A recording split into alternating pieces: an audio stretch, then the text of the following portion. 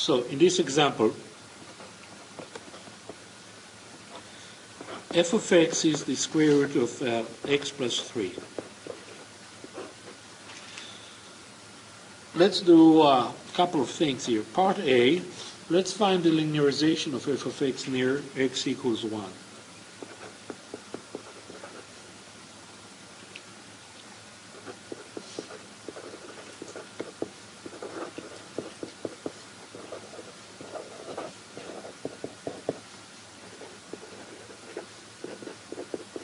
Part B,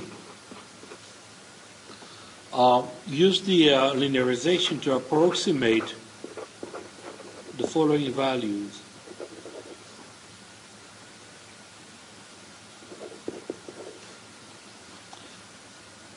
We'll approximate the square root of 4.05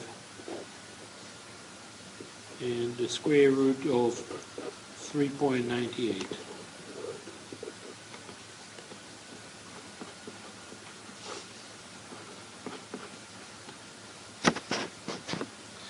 So for the first part, I see that I need the following component. I need to evaluate the function at a, and I need to evaluate the derivative of a, and a in this case is 1. Okay? So what is f prime of x? Well, it's the derivative of the square root of x plus 3, and you can write it as d dx of x plus 3 to the power of 1/2. Actually, you should remember that the derivative of the square root is 1 over 2 times the square root. Okay? And you can see why. I'm doing it because we have a test tomorrow, so this will be a little refresher.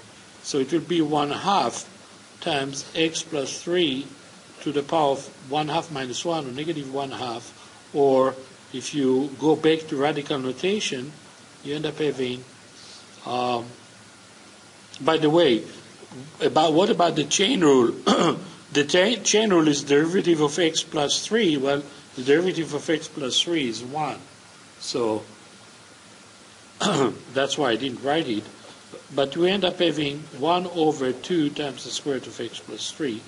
This is something that you should remember rather than redo it every time. The derivative of a square root of a function is 1 times 1 divided by 2 times the square root. All right, so now we need to evaluate this one at 1. So f prime at 1 will be 1 over 2 times 1 plus 3, and this will be simply 1/4. Also, we need f of 1. So f of 1 will be square root of 1 plus 3. Well, that will be 2. And now I'm ready.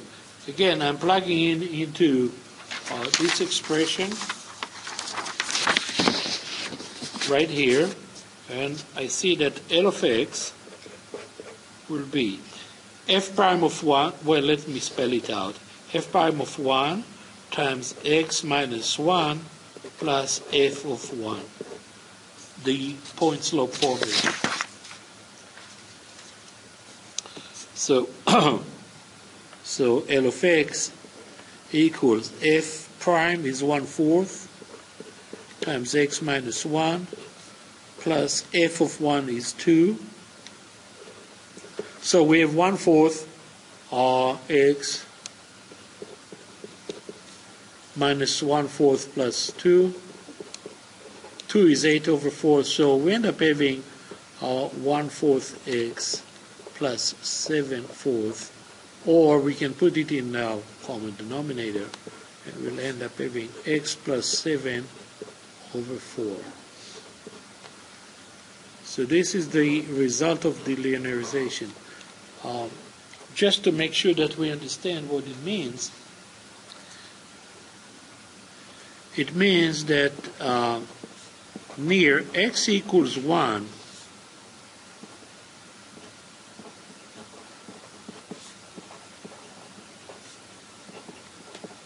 near x equals 1, the square root of x plus 3 can be substituted by x plus 7 over 4.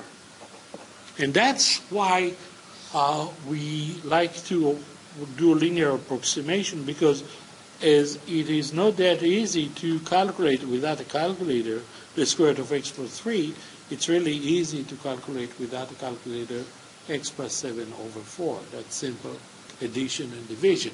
And the part B demonstrate this advantage. For instance, I want to first calculate or approximate 4.05. Now I'll need to express it in terms of the square root of x plus 3.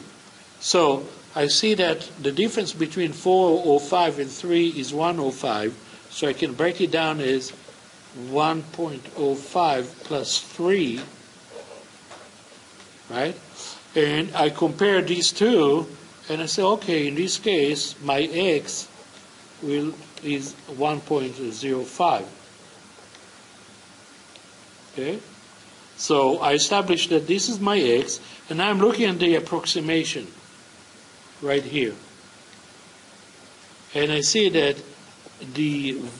if I want to estimate or approximate square root of 4.05, all I need is to calculate x plus 7 over 4, 1.05 plus 7 over 4. And I don't need a calculator for that, and hopefully you don't need that either, because 8 divided by 4 is 2, and then you have 0, 5 divided by 4 is 1, a remainder of 2, so 20.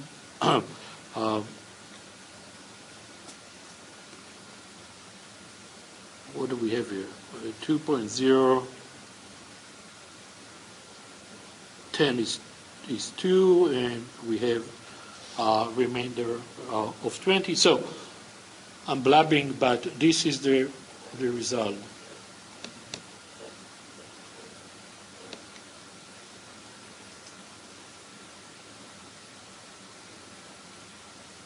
Now you want to compare it with the calculation, okay?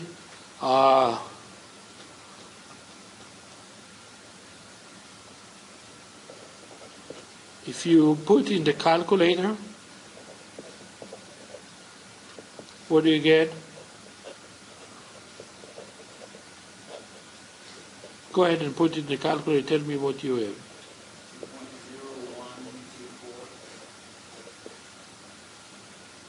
2.0124. What after that?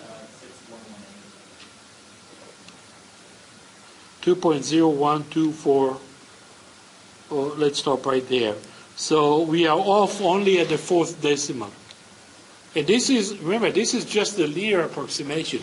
This is a coarse approximation. If we want to refine it, then we have a more powerful tool that you learn, not in this course. You can do quadratic approximation or second order approximation or higher order approximation. In Calc 3, you're going to learn something called Taylor series, or Taylor approximation, or Taylor-Maclaurin approximation, which is even more powerful and an approximation that minimizes the error. But this is a decent approximation. You're going to see that if we evaluate 3.98, the error will be even smaller, because 3.98 is closer to 4, or x in this case. If I write it as x plus 3, then 3.98 is 0.98 plus 3, and therefore in this case I'll use x equals 0.98. Okay, and 0.98 is closer to 1 than 1.05. Remember, at 1 they are precisely. Okay, if you look here, when x equals 1, you have the square root of 4, which is 2, and the linearization will be 1 plus 7 over 4, which is exactly 2. So at 1, we don't have to have the wiggle equal sign. It's exactly. So 0.98 is closer to 1, and therefore we're going to approximate the square root of 3.98. So it will be 0.98 plus 7 over 4, or 7.98 over 4, and this would be 1, and 39 by 4 is 9, remainder of 3, 38 by 4 is 9, remainder of 2, so it would be 1.995. Again, if you calculate it on a calculator,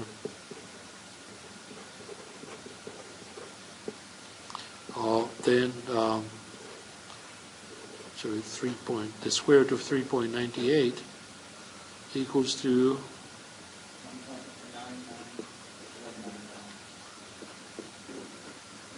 very, very close.